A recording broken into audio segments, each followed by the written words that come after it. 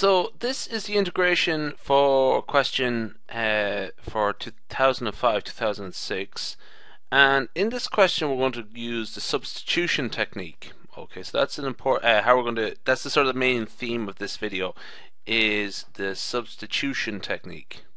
So the question is to identify a part of this expression here, and you substitute in the value u. So we're going to let this part here, 2 plus sine x, we're going to let that equal to u. So let, oops, pen size, let u equal to 2 plus sine x. Okay.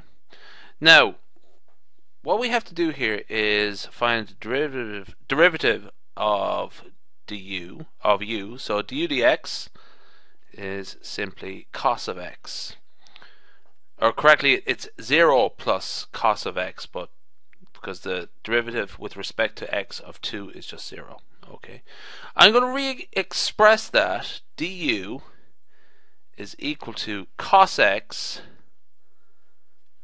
dx. Okay, that's going to be very useful very shortly, because you see in the expression we have a cos x term and a dx term, and together we can replace them with du. Okay, so let's just write this out again. By the way, something I should have remarked upon, this is a definite integral with limits of 0 to pi over 2. So cos x by 2 plus sine x squared dx, we can let that equal to, well, actually what I'm going to do now is just sort of disregard the limits for the time being, and we'll come back to them later on. We're going to let that equal to integral, I keep forgetting to change my font back, remember we let u equals 2 plus sine of x, and we found that du was equal to cos x dx. That means that we can rewrite our expression as u squared, which is the 2 plus sine squared, times du. Okay, so we've accounted for all of the terms. The answer to that is u cubed over 3. Very simple enough expression that.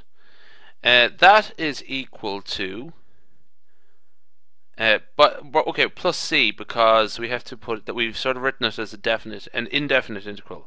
Let that equal to 2 plus sine x all over 3, and we have to cube that as well.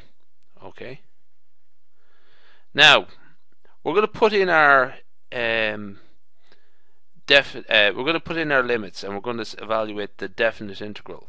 Okay, so we have this term here, and that is the answer to the indefinite integral, but we are going to evaluate the definite integral. So 2 plus sine of x cubed all over 3, and the limits are pi over 2 and 0. So let's evaluate that out. That is 2 plus sine pi over 2 cubed all over 3 minus 2 plus sine of 0 cubed all over 3. Okay, that sine of 0 is just 0. Sine of pi over 2 is 1. Okay, so what we have here is 2 plus 1 over 3, 2 plus 1 cubed all over 3, minus 2 plus 0 cubed over 3. So that is 27 over 3 minus 8 over 3. That is equal to 19 over 3. So the answer is 19 over 3. Okay. So that's the answer to the 2005-2006 one. What I'm going to do now is I'm just going to pause it a second and we'll have a look at the 2006-2007 one. So that's the expression there, and we're going to use the substitution technique again. Now, in the case of something like this, you have to be very careful about what you let equal to u. So what we have here is we have this expression here, x cubed plus 1 in brackets, and that is to the power of 4. So it's a sort of very complicated expression like that is actually probably the most useful to pick out. Okay, so we're going to let u equals x cubed plus 1. Let's find the derivative of that.